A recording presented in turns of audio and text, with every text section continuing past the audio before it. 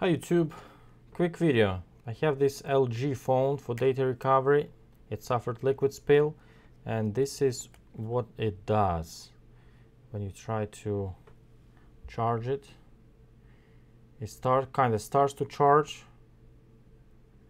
but then you're gonna see this little message that it kind of it's overheating, so it stops charging. So this is the exact message: charging stopped, device temperature too high or low, please move to another place to charge. Okay, and I can't really turn it on. I think I tried, it does not turn on. So I narrowed down the issue to one, I'm not exactly sure if this is it probably thermistor, but I measured the resistance on it, and it's a 100 kilo ohm resistance. So I'm going to show you under the microscope real quick what it is. There was some more damage on it on the other side of the board, but this looks like it's not really a big deal. Okay, so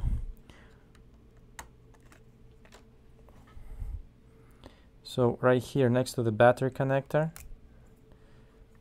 this element right here, this is the element in question. So one side of it is completely corroded. So what I did, I just made a little jumper. Right now it's disconnected, but I'm gonna connect it back, and we'll see some, like right now. Let me measure it. I'm gonna measure it.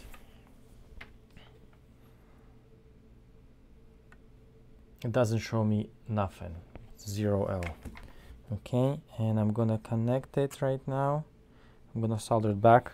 Hope I can, because I just removed it, and this is just not much meat left there.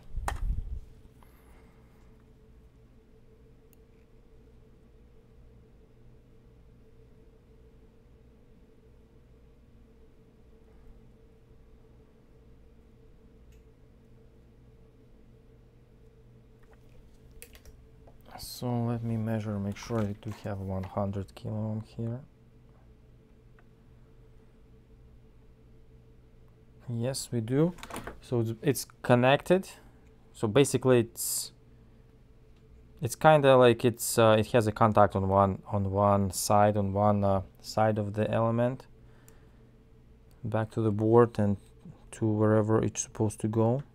And now I'm gonna connect it back, and I'm gonna switch my view. Okay, the battery is connected.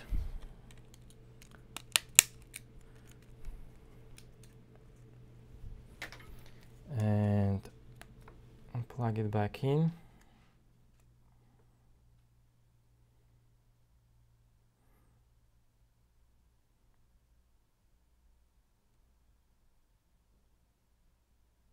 Wait, and you see it's charging now, and we can turn it on and get our data out. LG Velvet.